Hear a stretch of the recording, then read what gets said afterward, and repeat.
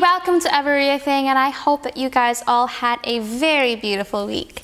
Now, our guest today is known for her very beautiful and empowering poetry, and she has been featured on radios, TV, and a bunch of other events as well. So we are really proud and honored to have her here despite her schedule. So ladies and gentlemen, please help me in welcoming Sherry Duggal. Thank you so much for having me. It's an absolute pleasure to finally see you in person. You too. Thank you. How are you doing today? I'm doing good. Thank you. Thank you. Yeah, I just finished teaching my psychology AP class. So that's awesome. I'm taking psychology in school right now too. Oh, that's great. I think everyone should take a psychology course. Yeah. Absolutely. So I know that you are a naturopathic doctor who is now focusing on her creative side. Absolutely. So how does this work? Are there specific things that you change when you're doing your practice? Well, I've been performing my whole life pretty much. It started with dance. Ooh. So a performance is a big part of my life, and the mind-body connection automatically is linked to that. I have a vested interest in expressive arts therapy, and just linking the two together has been a very fascinating journey for me. That's awesome. Speaking of the expressive arts, I know that you like to link visualization with your stuff. So how does that work? Like, what can we expect from a session with you? Well, visualization is basically closing your eyes and imagining. It's using all your senses, and that's pretty much what writing and acting is pretty much about. Yeah. It's basically just getting into yourself, allowing yourself to feel, and just opening up your senses and keeping them alive as an artist. It's very important. For sure. And I bet that's really relaxing too, because I also like to write like stories and lyrics and stuff. And so for you, what are your favorite relaxation techniques, and what do you think is the best way to relax? Oh, wow. For me, just any creative process takes me into that meditative state, whether it's writing or movement, or even just doing a scene when you're in the moment and when you're vulnerable with your scene partner. It's almost as though you're naked, you know, just in the moment and just allowing yourself to be. That's just very relaxing for me. It doesn't even feel like work, and that's why I feel blessed. Yeah, that's awesome. And you're really talented too, so that's another plus, is that what you do, you're like awesome at it. Thank you, Ria. You're welcome. Appreciate that. So can you tell us more about what Reiki is and what the benefits are from it? A Reiki is basically an energetic form of medicine. We're all energy. So it kind of taps into that idea that we are all energy. It uses the energy from the earth. Basically, it's non-invasive. You don't need to be part of any religion to experience the health benefits from it. And basically, you just lie down and I put my hands on whoever's needing the treatment, and it realigns all the energy centers in your body, all the chakras, and creates more flow in your body. And life is all about flow. Exactly. So can you say that Reiki has also been an influence in your poetry? That's a good question. I never thought of that. But I feel that it definitely has influenced me, not only in being able to tap into that meditative state, but being more understanding of others, helping me interact with others better in a social way and in a fun way. Yeah, for sure. Yeah. I definitely agree with art. It definitely helps you to relax and kind of meditate as well and interact with people. I think that's what's so great about it, is that it doesn't matter where you're from or what language you speak, in a way you're all connected. And that's why I'm so impressed with youth like you. Thank you. Because I think having healthy outlets is very important in everyday life. Yeah. And being in front of the camera like you are, expressing yourself in the way you do also, is not only like healthy, but it's also very inspiring. Thank you. You too. Thank you. Mutual admiration here. Yeah. What's your favorite thing to write about, and what do you hope to achieve through your writing? I want my writing to create awareness. emotional awareness, spiritual awareness. My writing tends to be very reflective, just thought-provoking. I don't mean to be thought-provoking. I mean, I don't make that as a goal, but that's just naturally how I am as an individual. And I love looking at different writers, like Sufi poets have really inspired me. And also poets like Khalil Gibran, Paulo Coelho. Those who really think out of the box, those type of artists really have inspired me in taking shape in terms of my writing. And also my dance background gives a lot of movement and rhythm to my writing, especially in my spoken word performances. That's awesome. And what would you say is your basic style of poetry? My basic style is reflective. It's full of imagery. Imagery is a very good way to tap into your mind, Ria. I totally believe that. And I think imagery is the key way to access your mind. Because sometimes, I mean, I'm a writer, but sometimes words get in the way. So using imagery, it bypasses everything and goes into that primitive state of mind where you're just allowed to feel. That's beautiful. Just like how we said earlier, like finding positive and creative outlets. I think that's really important, to just, like, it's okay to feel certain things and just relax and let go.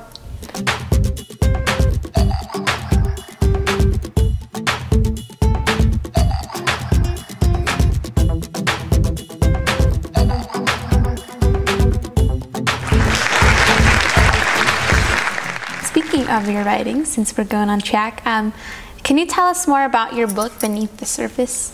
Absolutely. Beneath the Surface is going to be first released in India this November, in Mumbai, Maharashtra, through Lead Start Publishing.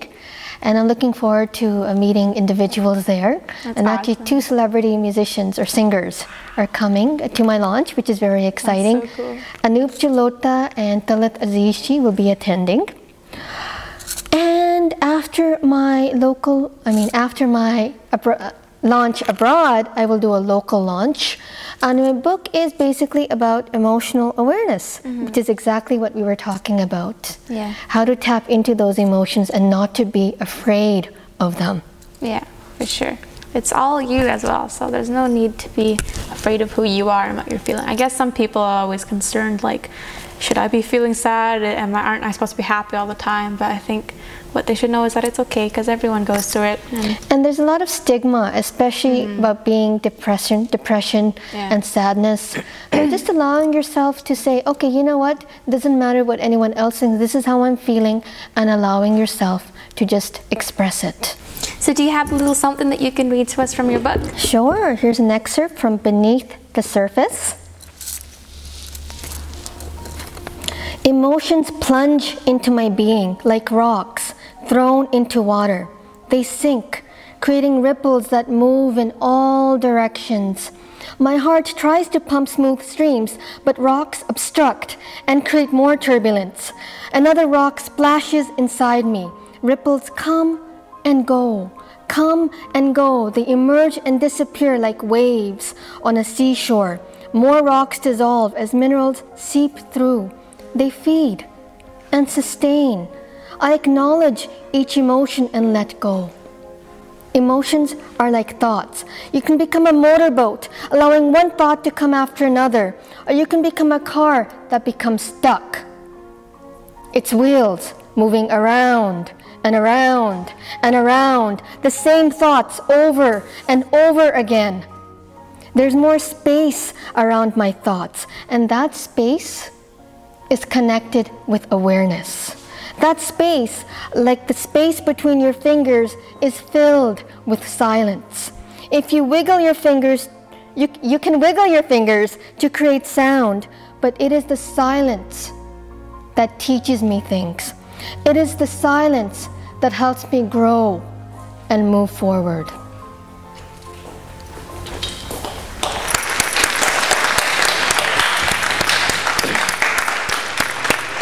Awesome. That's really deep, and I think really eye-opening as well. And I think that a lot of people can learn from your poetry for sure, that like just take the time to breathe. I guess sometimes I get even stressed out about overthinking and stuff, but if you just take time to get to know yourself too.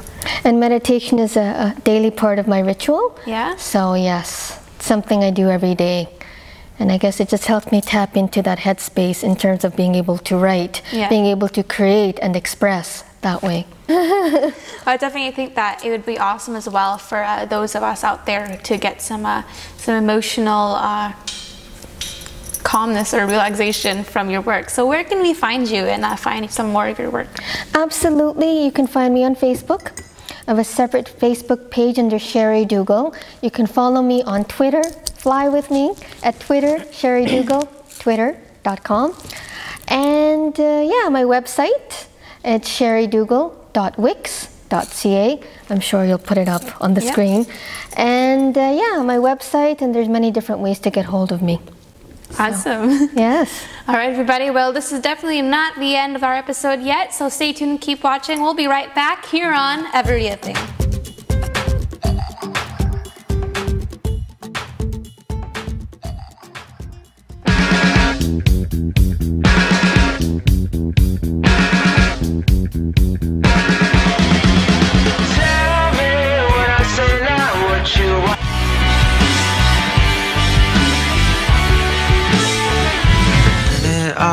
Just fades away, away.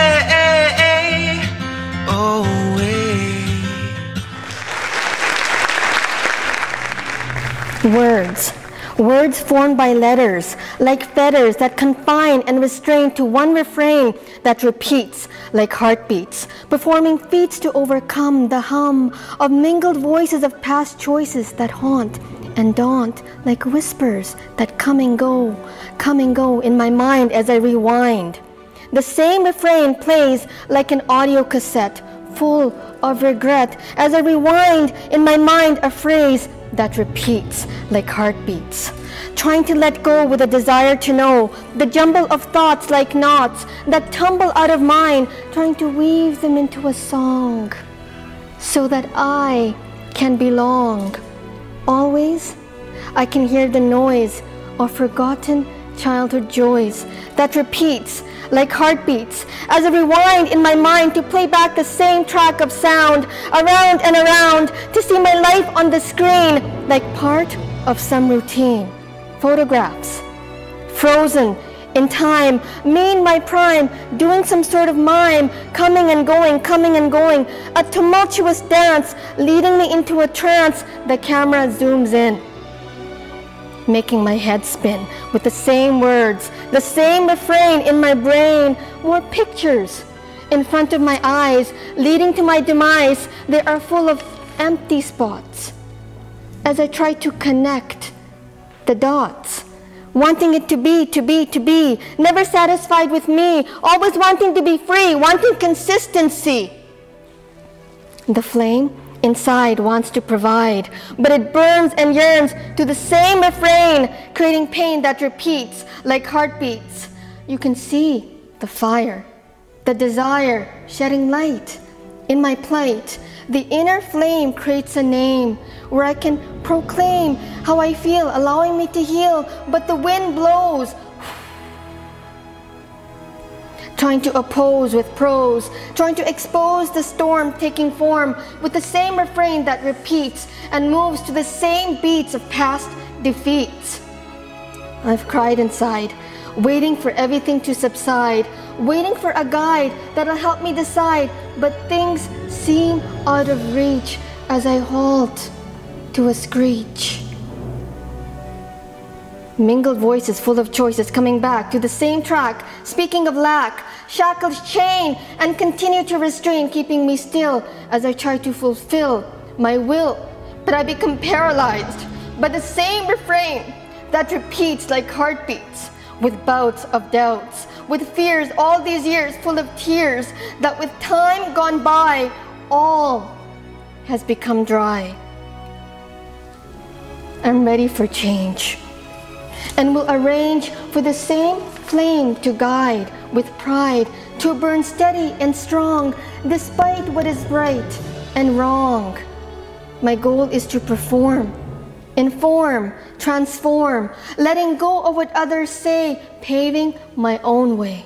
Letting go of what others do, sticking to what is true as I create a new refrain that'll help me sustain my spirit so that it can shine with the divine.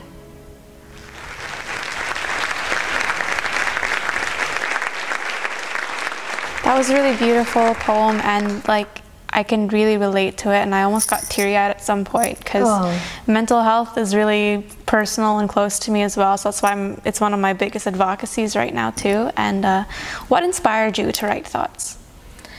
Well, I was going through a lot, and you know when you get into that negative cycle of thinking, that's pretty much what this poem tries to capture. And there's so much going on. Sorry, getting emotional. It's okay.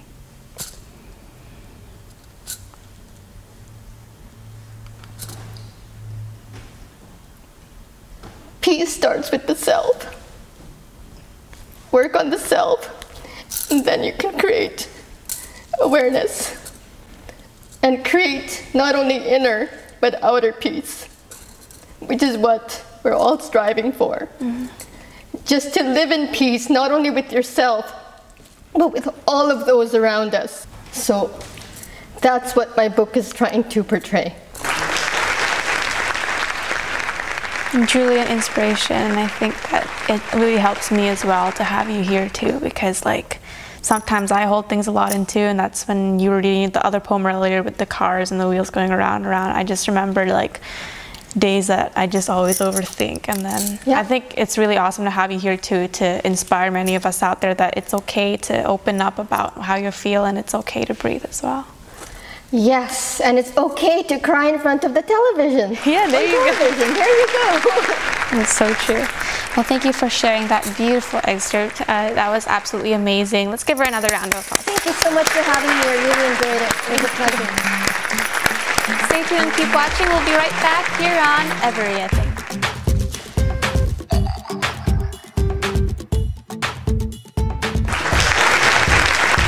Okie dokie, so workshop time. I'm actually really nervous because you're such an awesome poet, and I'm scared I'm gonna like know about that. choke halfway.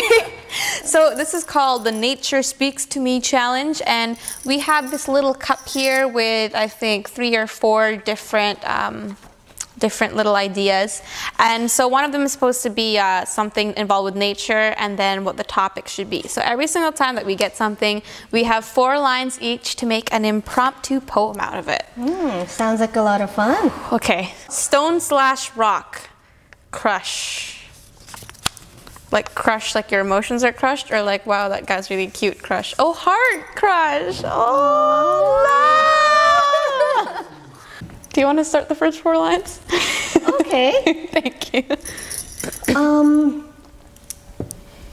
I feel the rocks beneath me as I try to crush them, but the rocks stay solid, forming layers of layers around my being. Ooh. Can this be about a tree? Because I'm stumped. I'm stumped. My love is like my countless pebbles. Beautiful. Oh, that's 1 line. Darn. I have 3 more. I said I have 3 more, and I'm like, no. My love is like countless pebbles. Too many to count. Too many to count. In my heart. In my heart. In my soul. In my soul.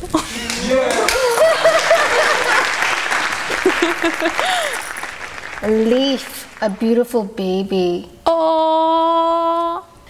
I hold a leaf in my hand, as delicate as skin itself, seeping through. Light, newness, beginnings, a newborn, a beautiful baby. Aww. Your turn. I reach out and touch its leather gentle skin. As shiny and fresh as the dewdrops on a leaf. And a baby's butt.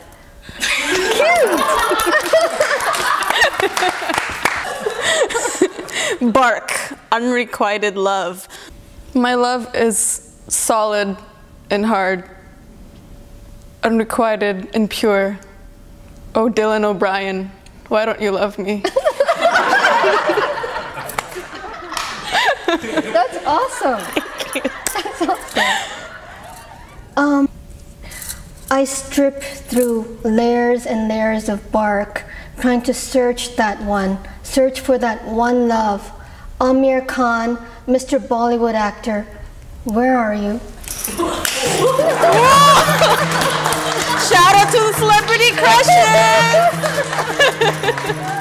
Okay, last one. We will find you. We'll find my Amir Khan. Yeah. We will, one day. What about my Dylan? And your Dylan. Yay! There you go. A twig missing your mother. Hi, Mom. The longing for a mother's love is delicate like a twig that snaps and falls, holding you, giving you support as you fall to the earth. Ooh.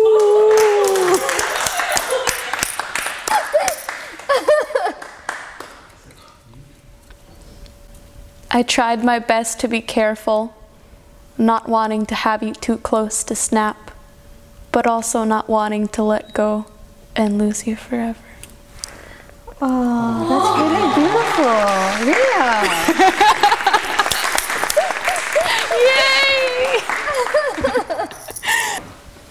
Okay, so this next challenge is called To Be or Not to Be, and it's kind of Shakespeare themed, and we're gonna have, I think, the words or topics in this cut, and we have to try and make a poem or just kind of talk, I guess, and just take one turn each with a word each, and we have to make it sound like it's Old English and from the medieval times. Fun. Ooh, Let's okay. do it. I'm nervous. Okay. Thorn. O Aurora, why art thou sleeping? The thorn hath pricked me, pricked me. Like a rose, the thorn stands in the middle of beauty. For why have you been struck by such hideousness? The sharp prick, ow, hurteth me. Darn Maleficent.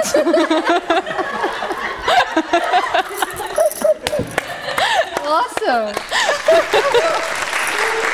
Shakespeare is not easy, eh? No. Cup. Cup. Ooh. Filleth this cup with wine, like a wine bear, come to me. Drink. And become drunken. Become drunk. I shall filleth myself up with the love from your heart. Flowing like pure nectar that flows right into this cup of the soul. Oh, Romeo, do not poison me, please. This is the cup of love, my dear. You shall not get poisoned. Thank you, my love. Oh my God. Ooh, heaven. Okay. Hark the herald angels sing. From the heaven, hear the music of the ancient cosmos. The cosmith hath calleth you to say the next line.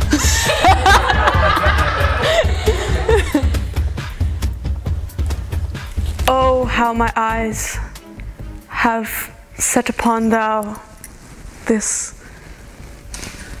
moonlit hour, for you look like the moon. The nymph, a tree goddess that floats in the sky amidst the cloud. She floats and hovers above your heart. One last one. Woo! Last one. Warrior, Warrior! My I favorite. come bearing my sword and will hit it. Anyone who comes in my way. Thou shalt not pass me in line at McDonald's. All I wanted was thy burger. And do not cross me in the Dairy Queen. All I wanted was a strawberry sundae. Do you dare to challenge me in my $1.99 value meal? The challenge is on.